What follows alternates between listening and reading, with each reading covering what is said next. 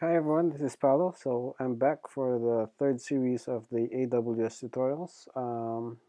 To follow up from what we did last time, we launched an EC2 instance and then we launched an AWS RDS instance. Right now, what I did behind the scenes was I actually allocated an Elastic IP to the EC2 instance. So to do that, just go back to your console, click on Elastic IP, allocate new address, and from there allocate it to the EC2 instance. What this will do is you will get a permanent IP address. So even if you close the instance, shut it down, terminate, launch a new one, you'll still have that IP. And that IP is what I used on creating the A record on my domain. So if I copy this was my old IP before, 5472. So with the new IP, Elastic IP, if I paste that, I'll get the same EC2 instance. So to continue, let's install PHP on this Ubuntu server and configure it to work with Nginx. So to do that, let me launch my terminal. So let me clear this out. So I'm in my keys. I'm going to connect to the web server. So SSH, then user key, and go to, you'll log into your server. So first thing to do is get to install PHP. So you say sudo apt-get install PHP and say yes. Let's zoom that in. So it's installing now. Cool. So the version that we are more interested in is the PHP FPM, so the fast process CGI, fast CGI process manager. So this is serving PHP pages at least faster than traditional PHP. So let's check that it's running now. So let's see sudo systemctl and status is PHP 7.0-fpm. Okay, so it's loaded, it's running, it's active. Cool. So let's exit this, hit Q.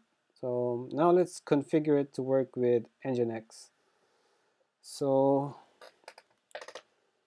let's try going to my Nginx directory. So cd var www html. Let me list that down. Yep. So say sudo v info php, and let's insert some tags here. So php and say php info, and I'm going to save that file. And let's see what happens. So info.php. As you can see, it's prompting me to download the page instead of loading the PHP file. So let's fix that. Let's edit the Nginx config file. So the directory for that config file is on the cd etc Nginx sites available. Okay, I'll list that down. So there's just a default file. So I'm going to use my V editor again to edit that file. So this is my config file. I'm going to scroll down to this section, and I'm going to add index.php on it. Index.php. Okay, so I fixed the order here to make it look readable. So I added index.php. Now let's scroll down a little bit, and you need to uncomment this line. So Go back to my editor, uncomment this guy, and this guy. So you could only select one. So I'm gonna select the fastcgi pass. So I'm gonna uncomment this and keep that commented and exit and save.